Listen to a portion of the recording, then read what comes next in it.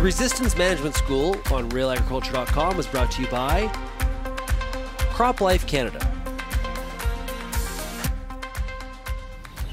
Now, Lauren, your team confirmed the presence of Group 14 herbicide-resistant water hemp in Ontario this spring.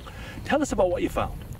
So every fall we go through and we do a herbicide resistance survey across the province. So we locate any field that we can find that has water hemp in it. We locate those fields through agronomist contacts and just our own scouting. In the fall and in the spring, we germinate those seeds in the greenhouse and then test them for resistance to imazethapyr, atrazine, glyphosate, and lactofen, representing groups 2, 5, 9, and 14 respectively. This past spring, we did have a number of fields that showed resistance to all 4 of those groups, and that confirmed our resistance at 4 locations in Ontario. So, Lauren, when it comes to managing water hemp, you say one of the most important things is identification, for farmers to be able to identify the weed. How do you distinguish it from other competitive weeds? So water hemp is an amaranthus species closely related to red root and green pigweed.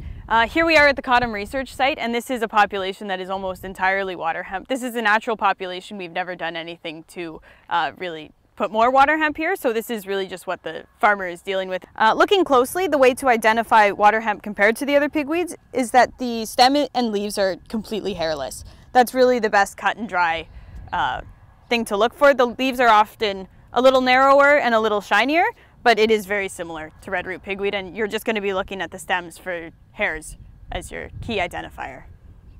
Tell us why farmers should be so concerned about growing resistance in water hemp. So water hemp now is resistant to 4 modes of action in the province of Ontario. This really narrows down the options that we have for controlling this weed in both corn and soybeans. Water hemp is a highly prolific seed producer, so even if you have 1 or 2 escapes in the field, they're still going to be producing upwards of 300,000 seeds per plant, making next year's problem that much worse. And it also is a weed that emerges throughout the entire growing season. So it'll start emerging late April, and it will emerge right up until the end of October, November, really until it gets too cold to emerge any longer. How challenging could it be to manage this weed, Lauren? I mean, what's the dispersal pattern? You know, is it spreading? So currently we only have it confirmed in 4 Ontario counties. That would be Lambton, Chatham, Kent, Essex, and in the southwest corner of Middlesex. Although even throughout this growing season, we are having reports coming in almost every week for new locations across the province, and those locations will be tested this fall and this spring to confirm resistance there. As you can see, it is a weed that establishes very quickly and does cause a significant yield hit to farmers.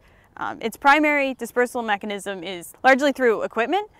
So if you are buying a new combine in from the States, or are even just moving your own equipment and you know that it's been in a contaminated field, to just do your due diligence and make sure you're not bringing water hemp seed with you. So Lauren, the big question is, how do we control this weed in major field crops like corn and soybeans? Let's start with corn. What's your recommendation there?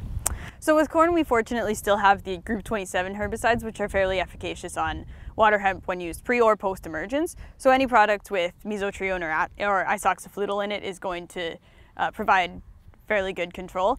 Although it is important to remember that this is a weed that is resistant, and it's a weed that develops resistance very quickly. So we do want to have multiple effective modes of action in the tank for multiple passes throughout the field. So with soybeans, the situation is a little bit more challenging. Now that we have Group 14 resistance confirmed in the province, we are really limited to only 1 effective mode of action. So the cornerstone of water hemp management in soybean is going to be your Group 15 herbicides. So that's pyroxasulfone, S-metolachlor, and dimethenamide P. Regardless of whether it is corn or soybeans, the key message is that you're going to be wanting to mix multiple effective modes of action on this weed throughout the growing season.